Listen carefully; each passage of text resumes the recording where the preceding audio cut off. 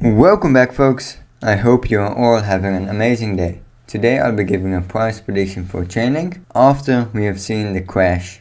Remember, this is not financial advice. Please do your own due diligence before trading. And if you enjoyed the video and found it helpful, please smash the subscribe button and destroy the like button.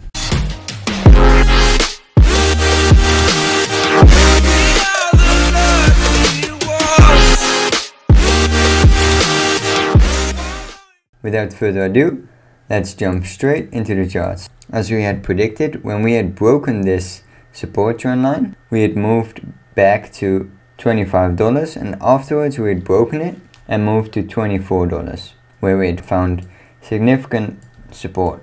We had wicked below the support trend line and moved just above the previous low, which was at around $23.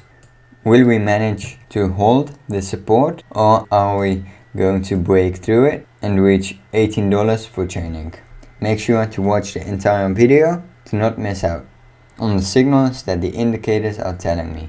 In order to break through this support, we would first probably need to find resistance at the 13 EMA and the EMA ribbon, and then afterwards we might get a push back down, potentially breaking it. The stochastic on the hourly time frame is showing a bit bearish and more downside or consolidation because we had formed a bearish crossover. You can see how we've been pushing against this support trend line for several hours now, and we haven't been getting strong bounces back up to the upside off of this support trend line. On the 4-hourly time frame, you can see that we had also obtained a bearish crossover after a brief moment of bullishness when we had breached the support trend line. On the daily time frame, we are still moving lower, but we may find support, but we can still move a bit lower on the daily stochastic. On the weekly stochastic, we had almost formed a bullish crossover for Chainlink, but we had actually not managed to form it, and we are still looking like we are preparing for some consolidation ahead of us. On the daily time frame, we've been establishing lower lows and lower highs, and it looks like we are currently about to form a bearish crossover. This will start pushing the prices for Chainlink downwards, potentially breaking the support trend line at around $23 to $24. Then we would start to move to around $17 to $18 for Chainlink. On the 2-hourly, the MACD has been showing signs of a convergence, so we may see a small bounce back up to the upside to the EMA ribbon and then get pushed further downwards, potentially breaking the support and reaching $17 to $18 for Chainlink. On the 4-hourly stochastic, we are quite low. As you can see, we are finding support.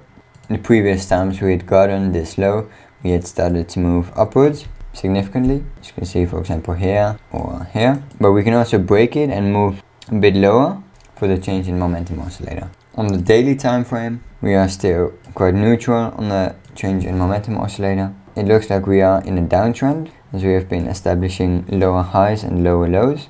So we might move further downwards on the daily change in momentum oscillator. To sum it up, Chainlink had broken the symmetrical triangle to the downside and had found support at around $23 to $24. It is a possible scenario that we break this support and we start moving lower for Chainlink, but it is also a possibility that we start consolidating above this blue support trend line, as it is significant support. In the short term, we might see a small bounce back up to the 4-hourly EMA ribbon or the 13 EMA, which are currently at around $25.8, or it is also a possible scenario that we move back to around $25 and get rejected by that. Furthermore, I'm still expecting an explosive move before the beginning of July, as we have not seen a lot of volume coming in at the breakout of this symmetrical triangle. So I'm still expecting an explosive move for Chainlink before the beginning of July. And then we could quickly start to move up to 40, 45, 50, potentially reaching the top of this rising wedge. And then we would probably reach around $60 to $70 for Chainlink. Alright guys, I hope you enjoyed the video and found it helpful. If you did, please smash the subscribe button and destroy the like button, as you don't want to be missing out on these daily updates. I wish you all an amazing rest of your day, and I hope to see you in the next video.